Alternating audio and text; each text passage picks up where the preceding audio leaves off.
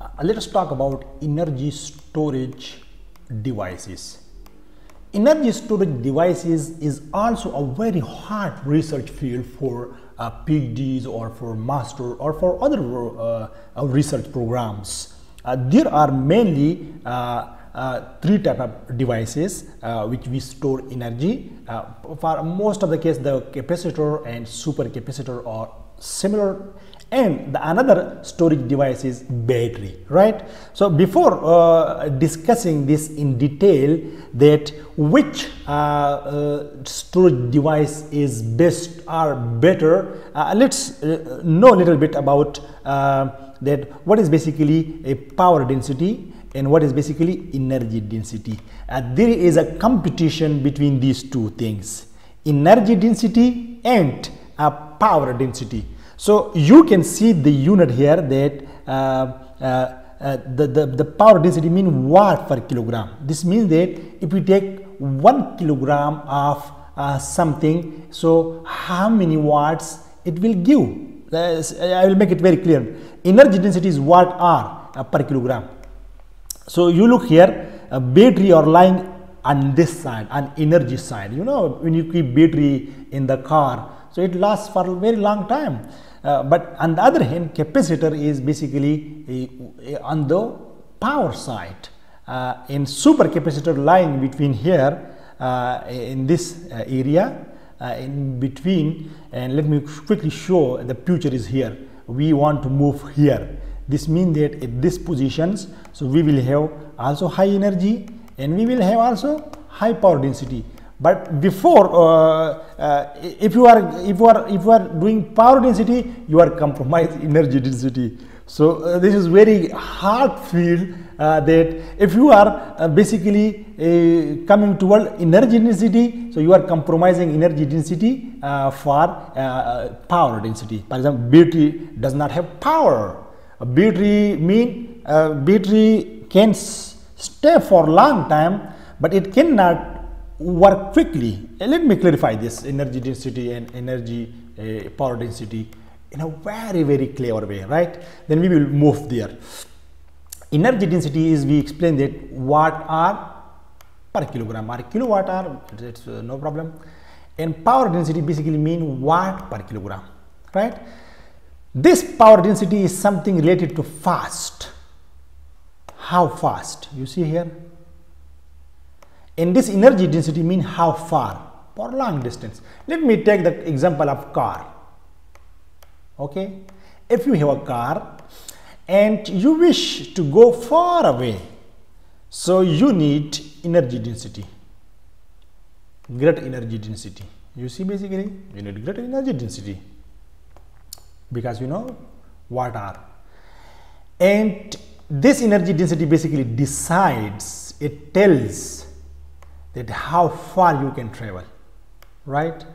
Whereas the power density is basically decides or tells how fast you can travel. So if you are accelerating, this means it's all about the power density. But if you are going far away, this is all about energy density, right? So now look this thing here.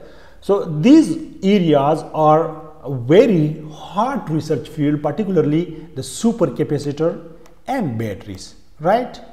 Now look, this forget about the capacitor because this is very old technology, and battery is also very old technology, but now there is a competition between these two, the supercapacitor and batteries, right? So the future is basically here. Now if we wish to do research work and to find a research gap or to find a problem statement, so supercapacitor and battery are the best options. Why? Supercapacitor lies in between this, and the future direction is here. This is the future direction. So this means that we can simply do research. The research should be like this, that we do not compromise power density on energy density, or we do not compromise energy density on power density.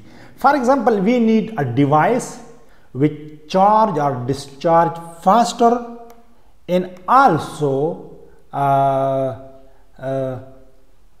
stay long. So battery just do the work for stay long, and supercapacitor or capacitor just work for quick work, right? So now we need an idea. This is the future. This means that the future is very clear. The problem statement is very clear. If you are writing now the problem statement, so you just write that the battery stay for long, but the power density is very low. Or if you are working on supercapacitor, you just write that we know capacitors, that capacitor has a very high power density but very low energy density. You see here, very low energy density. This means it stay for very short time. This is a problem. Here battery, it is also a problem. So you can easily find your gap, your problem statement about the your research working on supercapacitor. The battery best example is lithium ion battery, lithium ion battery, and this is a very hot research area. There are also some other area, nuclear battery, so we can store, or some diamond battery also. But this was just the overview quickly, that this is the future here. So I give a very clear clue that you can easily find your topic for your PhD or research, that where you have to do work, right? So then you can split this supercapacitor battery into many parts, and you can choose the specific part. But broadly, you can take this part there.